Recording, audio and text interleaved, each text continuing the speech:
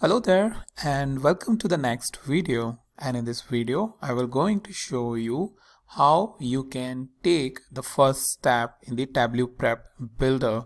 So the very first step in Tableau Prep Builder is to import the data, and to import the data, once you open the Tableau Prep like this, you need to come over here on this screen. As you can see, generally it's hidden, but if you click over here, it will show you the connections.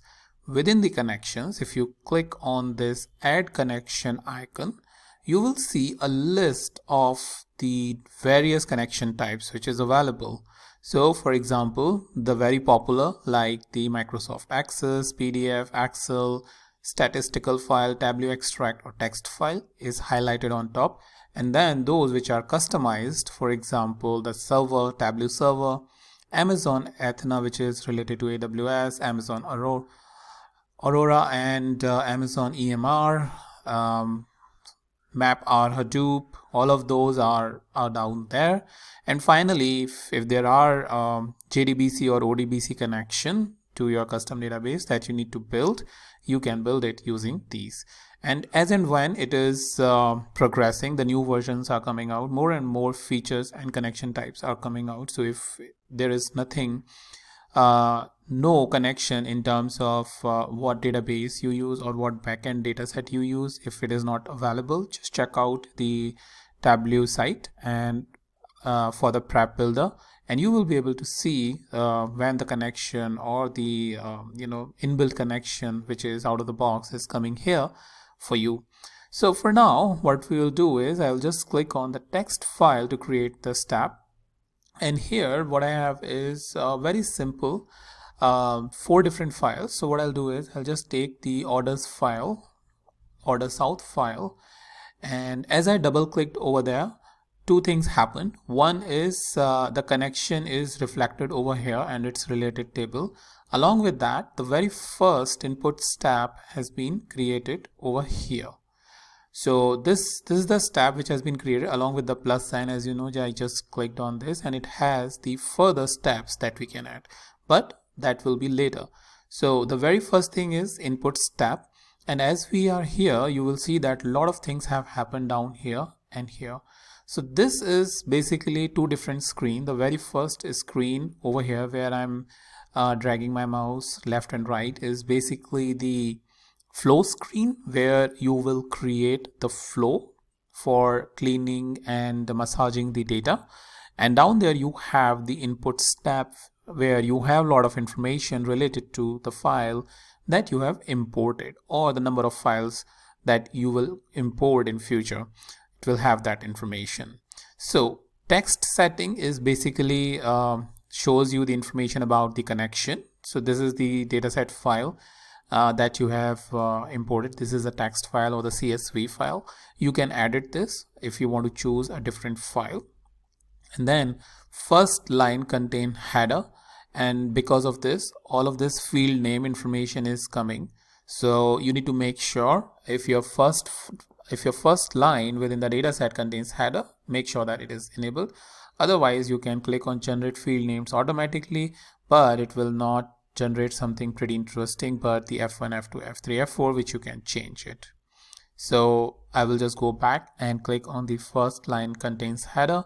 Then by default, it will going to select the field separator, text qualifier, character set.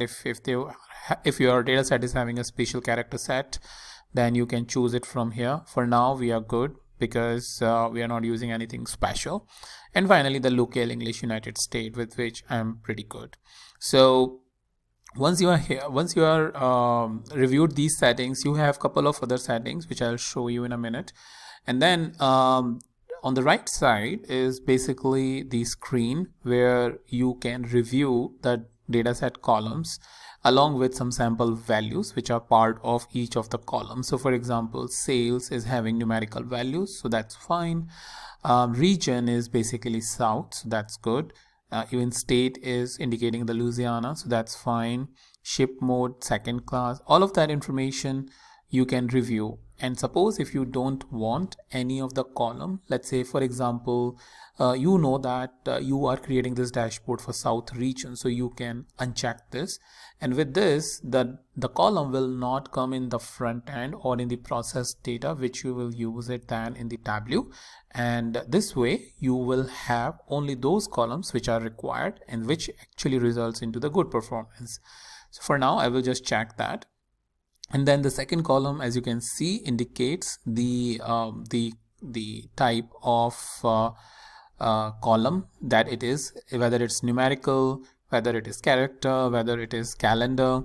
You can see that this is all this information which you can, if you can click, you can also change it based on your requirements. Say for example, if it has incorrectly identified the date as numeric or the number, then you can change it to either date or date and time based on the column values that you have. Afterwards, you have the column as field name and original field name. So field name is something you can change it in the next step, which I will show you maybe in the next video, whereas it compares with the original field name. So field name is something which is in the Tableau Prep Builder based on any customization that you are doing. So for example, order ID, so you may want to remove the space and have order underscore ID instead of order space ID. So original field name will be remain as order ID, whereas order underscore ID is something you can change, which I'll show you later how you can do that. And then if any changes that we have done or any sample values, so very first change that we can do is probably, let's say, in the ship mode, for example, we only want first class. So what you can do is we have the option over here to filter the value. So we can click on this and we can say ship. As I enter SHI, it has showed me two values. One is ship date, another is ship mode. So what I'll do is select the ship mode and say equals to first class. So I hope everything will be fine. And if I click on apply and save, the first class information is coming and the change that we applied is over here. And once I hover over this filter, it shows that ship mode equals to first class. If I want, I can right click, either edit or remove. So for now, I'll go ahead and remove this. So this is just to show you an action of filter which you can take with the help of the filter values option. And if you remember, this field or this box should be, you should be able to correlate it with the calculated field box of the Tableau, and because of that it will be pretty easy and pretty familiar for you to make the calculations over here for the filters. So once we are done, we can click on apply and save. So for now I'll just close this. Then what we have is basically the multiple files option. So right now we are having only the single table, but if we want multiple table, we can have the wildcard union option. And within this folder order south, it is looking at the different files that is part of the folder. So right now it has 2015 is something we already had, 2016, 17 and 18. So if we say just the orders star, so in this case it will going to show all, or let's say if we have something like ABC star, then it would not show anything. I just press the tab after ABC star. So if I say orders star, it will show you all the different files, and then you can click on apply and all the orders file will be added over here for 2015, 16, 17 and 18. So as you can see, the button has been changed to applied. So once we are done with this, we can come over here on the data sample. So what happened with the data sample, as it is mentioned over here as well, that for large data sets, you can improve performance by working with a subset of your data. Use these settings to select the data to include in the flow. So what that essentially mean is, let's say you have 10 million rows, or let's say you have 1 billion rows. Let's take that extreme example. And in this 1 billion row, if you have to process it again and again based on the flow that you are creating, first of all, the data import will going to take a huge time to import all of the data inside the Tableau.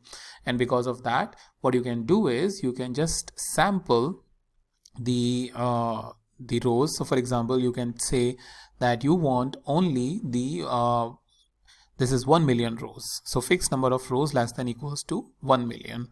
So 1 million or 100,000 or 10 million or 10,000, it simply depends on you how you want to select it. So you can have the two options like a sampling method and random sample. Though random sample is good, but clearly it is written that more thorough, but it may impact performance. So I think quick select should be good, because fixed number of rows, like let's say 1 million, if you have 1 billion rows, 1 million is a good representation, or you can have 10 million, which is again a very good representation. But if you are not sure, you can also have random sample and evaluate whether it is really impacting your performance. So for now, I will just keep it default option. And finally, changes. Any changes that we have applied to the data set related to clean and transform, which I will show you in the next videos about how you can do that. So this way you can basically import all of the files which are there in the folder. Another option is, if I just show you over here, another option is what I can do is I have other files, let's say order central, east and west. Apart from south, I have these files. So what I can do, I can simply drag also over here, and this will become, as you can see, it has become part of the, if I can drag it down. So blue is indicated by order south, orange is order central, green, and this pink or magenta is order east. So these are the 4 different files and 4 different color icons, just for the better understanding and better categorization. So this is just another way by which you can also import. And as you can see, we have created the 4 different steps, right? 4 different input steps with which we can further join, aggregate, transform, clean, create new calculated field. All of that we can do afterwards once we have got the data inside it.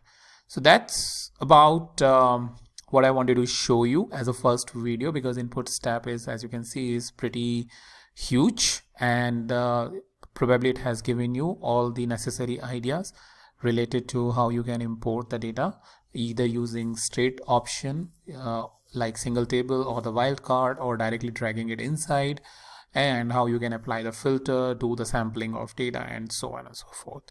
So that's about it, and I will meet you in the next video with a new topic.